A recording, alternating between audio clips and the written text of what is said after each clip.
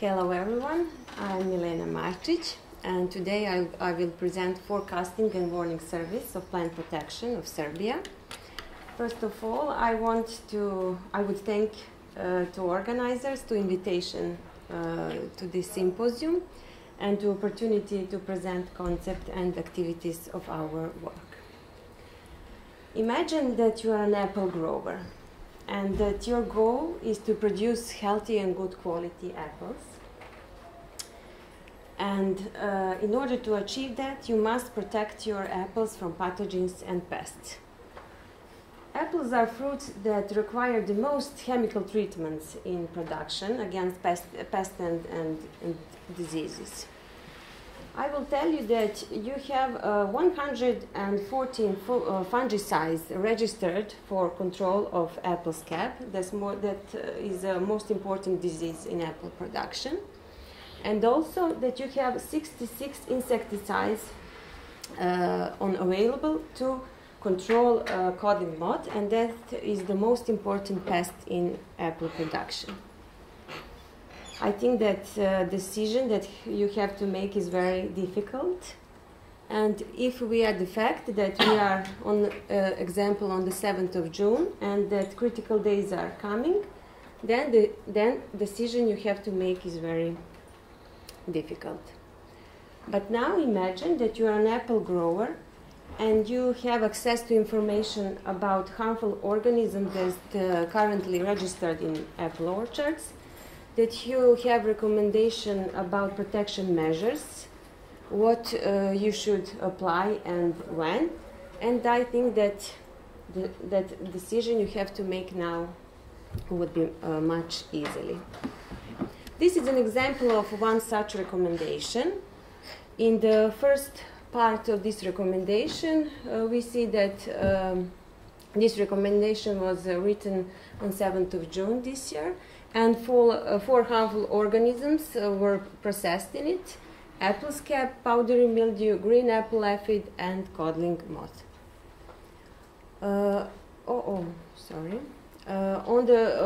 Each recommendation have information about host plant and information about visual observations in orchard, and every recommendation have information about harmful organisms that are detected in that orchard, and about measure, why there is need for treatment, when treatment should be carried out, and what should be used.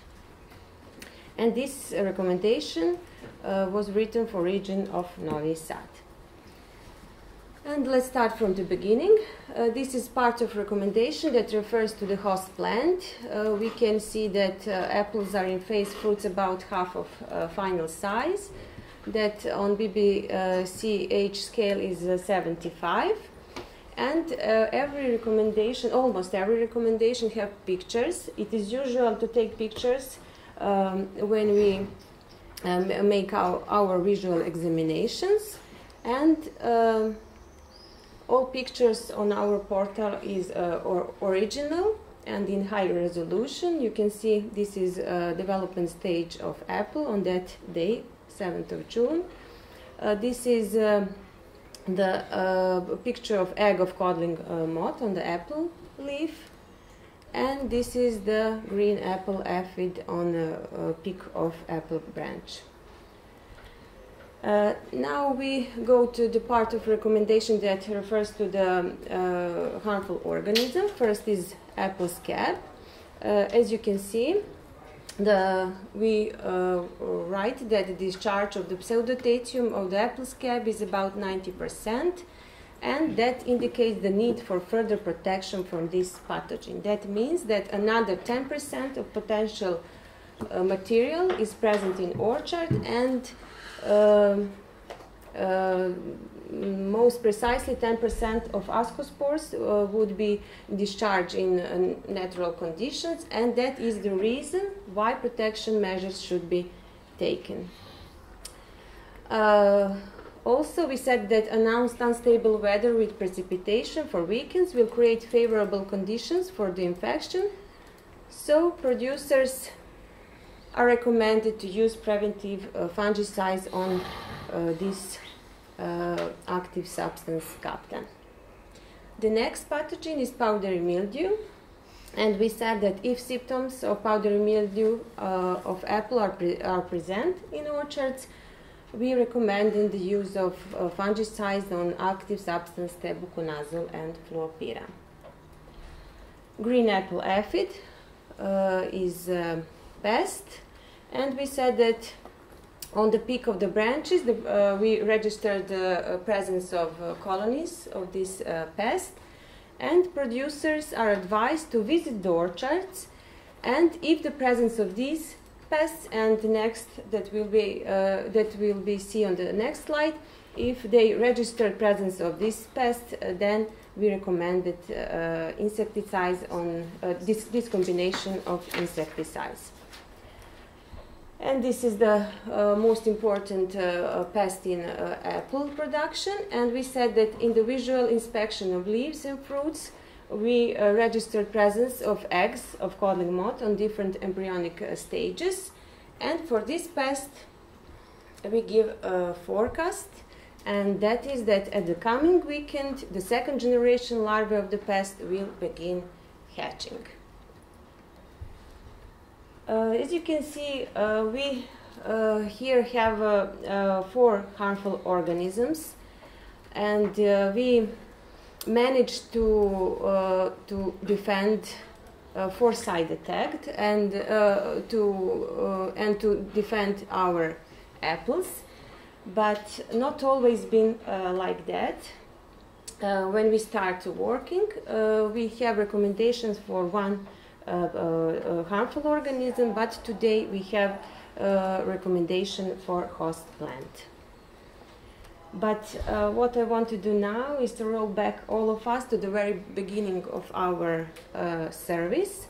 And first was this directive number 128 of the European Parliament and of the Council from 2010, and this directive established a framework for community action to achieve the sustainable use of pesticide. And our system was a consequence of this directive. Forecasting and the warning service of plant protection first was established on the territory of province of Vojvodina in April in 2010, and supported by the Secretariat for Agriculture, Water Management and Forestry of province of Vojvodina. And the system functioned through the work of 12 regional offices. In every regional office works 2 or 3 agronomists for plant protection, depend on the territory that they cover. And we have the main office in the city of Novi Sad. Their works different profiles. Today with me is my first associate. On my right side is Mr. Ivan Kočik. He is IT expert in our service and he deals with IT issues. And on my right side is Mr. Boško Jezrekić. He is agronomist of plant protection like I am. In 2012, our service was extended to the entire country, to the entire territory of the country, and supported by the Ministry of Agriculture, Water Management and Forestry. Today, we work through the 29 regional offices on the territory of Serbia, and the main office is still in Novi Sad. 80 participants are involved in our system, and above 100 observers. That observers provide us daily information about catches on traps. When we start to work, what was the situation in plant protection in Serbia? I would like to address here 5 strategies. The first and the most applied is spraying by calendar. The little bit better is spraying by calendar, but after biofix and identification. The third strategy will be when we registered the high presence of harmful organism in the field, and then spraying. Spraying randomly is not a rare case also. And 5 strategy is aggregation level 1. I would like to call your attention now, because this is very popular strategy in plant protection in European Union and in our country, and many projects are based on this strategy. But let me see. In this strategy we have a decision maker. That the decision maker needs some information about harmful organisms, and these data are supplied by an observer, a camera, or a drone. After processing this data and analyzing using some software, we have data, and based on this data the decision is made. But this is only data about space and temporal distribution of imago or other historical data. And what is the paradigm of this strategy? Timely and effective tracking. And what is the goal? The goal is control of the population of the harmful organism by tracking the number of imagos, using a trap, and consequently the use of pesticides. And what is the result? Reduction of monitoring costs and less use of pesticide. Less use of pesticide. And we ask, is this correct? Of course it isn't. And what is our answer to this challenge? Our answer is establishing a comprehensive monitoring of host plant, harmful organisms, and environmental conditions. Only by analyzing and processing all data obtained by monitoring, the right decision can be made in plant protection. And let's see what our tools of monitoring. For monitoring of harmful organisms, we use pheromone traps, light traps, spore catchers, visual examination of pathogens, visual examination of pests, trials, and laboratory analysis. Reading of catches on pheromone traps and light traps are on a daily basis. Spore catchers serve us for inventorization of phytopathogenic fungi in the air.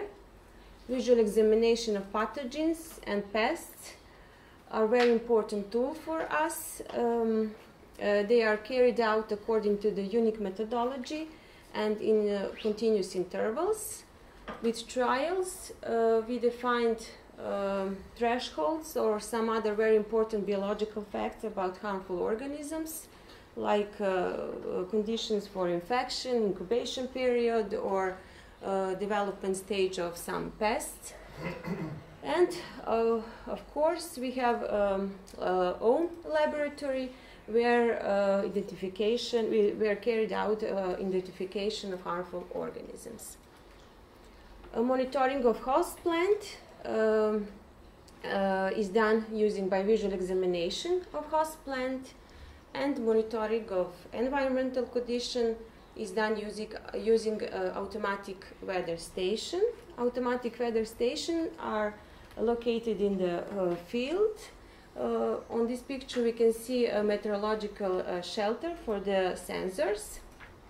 Our goal is to measure conditions in the plant canopy. This is a picture of sensors of soil temperature and soil moisture. This is a main unit box of automatic weather station with Campbell scientific data logger. And this is an example of setting on one road.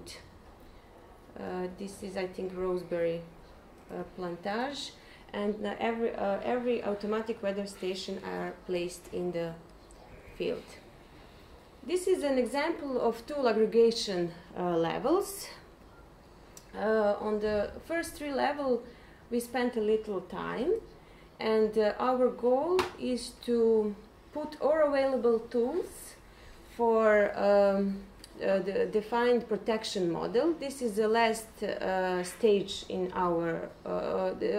This is the last level in our work, and mostly we have this aggregation level 4 of tools. And on this slide, we can see how it looks. On the left side, you can see monitoring of host plant. We recorded the stage of development of host plant, and that data we connecting with meteorological data. Result is phenological models for predicting the development stage of host plant. And on the right side, you can see monitoring of harmful organisms, more precisely for the pests. Every day we record the captures on traps. This data we associate with meteorological data, and results of aggregating this data and data from trials and visual examinations lead to phenological models.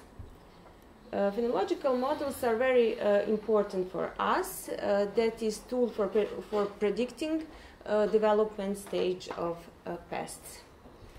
This is a display for our database.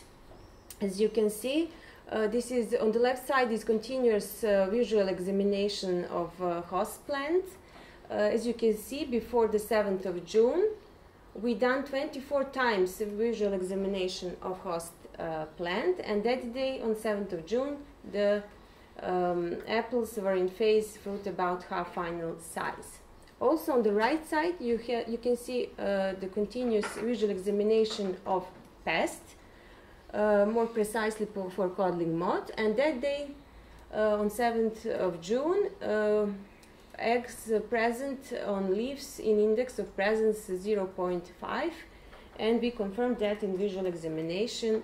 We saw that in previous slide. This is a display from our database for phenological model for codling moth. As you can see, this is information about date, average temperature, daily increasement, and cumulated degree days from biofix, expressed in degrees of Celsius. And from biological information, we have percentage of flight light, egg laying, and egg hatching for every generation. In our country, we have 3 generations of codling moth, and our phenological model gives this information for each generation. That day, 7th June, we have 8.45% of egg laying, and we confirmed that also in visual examination. Through the 1 year, we have 2,000 observation points. We monitored about 150 economically important harmful organisms in 36 different host plants. Using pheromone traps, we monitored 45 different pests in, I think, 120 locations. 150 light traps are installed in our country, also 5 spore catchers. We have 173 automatic weather stations.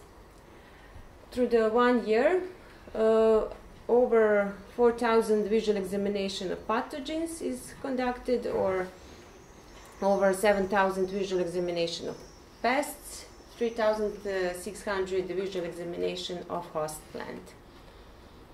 We have about 90 trials through the 1 year and over 4,000 laboratory analyses. And on the basis of this recommendation, we given our recommendation. Up to this day, I think we give for this year 1,236 recommendation for the whole country. And each of the recommendation is a part of plant protection model that we are developed for the most important agricultural production in our country. that model are based on the principles of biologically justified pesticide application and anti-resistance strategy, and respecting the maximum number of treatments and prescribed withdrawals. And who are the users of our recommendation? On the first place, that is the agricultural producers, also agronomists, and all interested participants in agriculture production. Dissemination of data is done through the web portal. We have these two web addresses, through the SMS messages and TV programs, lectures, seminars, and other ways. And we saw how our system works, but how much it costs. This is analysis of total cost of investment and return of investment for the territory of province of Vojvodina. And we can say that all direct costs plus all indirect costs is equal 670,000 euros per year for our work on the province of Vojvodina. And if we look ROI side and take into consideration only one treatment in sugar beet against Cercospora beticola, this treatment is very actual these days, and one treatment costs 50 euros.